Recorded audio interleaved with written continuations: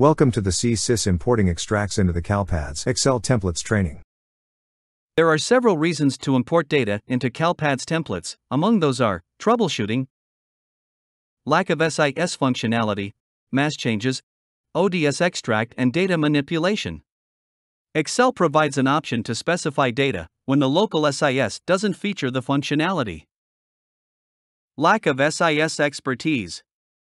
Excel provides an option to specify data when local query is ineffective. Mass changes. Updates to records and provides simple rules and file structure for submission without SIS. ODS extract.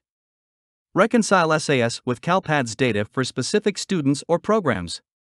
Data manipulation. Filter and sort for specific data and create custom reports from this data.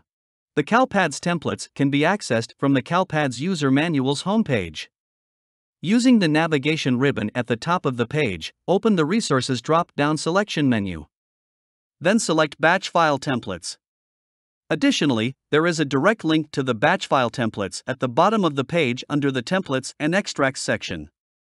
There is a batch file template for all submission data types, as well as template-specific CALPADS data extracts that provide information from CALPADS for local use.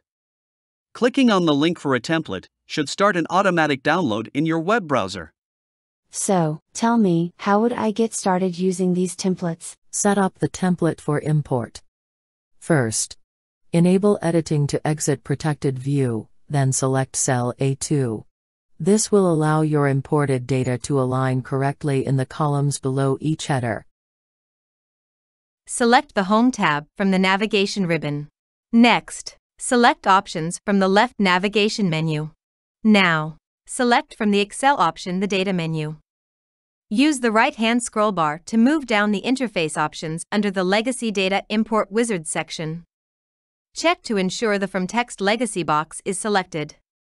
Now click OK. Select From Text using the Legacy Wizard from the Get Data drop-down menu. Select the file, then select Import to start the wizard. Choose the file delimiter.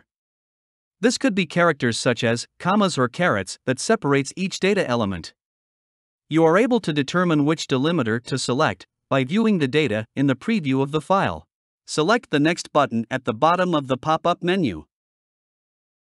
Use the Other indicator if the file's delimiter is not listed. If the delimiter was correctly selected, the data preview will divide the data into columns. After selecting the delimiter, select Next. Hey, be sure to check that data preview window to ensure the data divides correctly. You should remember all data in CALPADS is text format.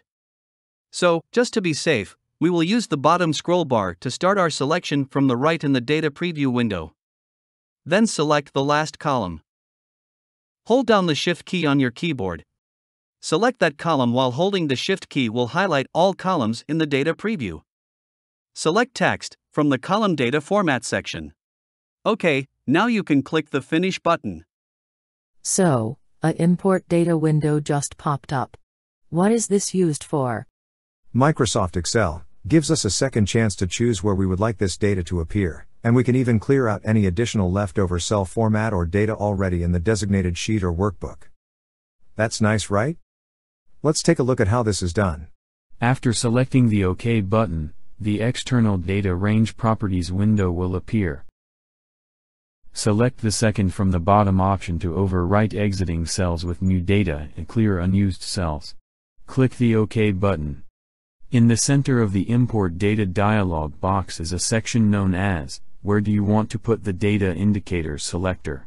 Select the bubble for existing worksheet, and then check to ensure cell A2 has been selected.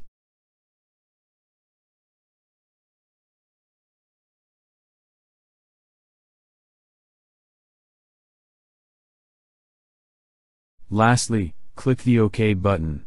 Now you will be able to view your extracted data in the Excel template.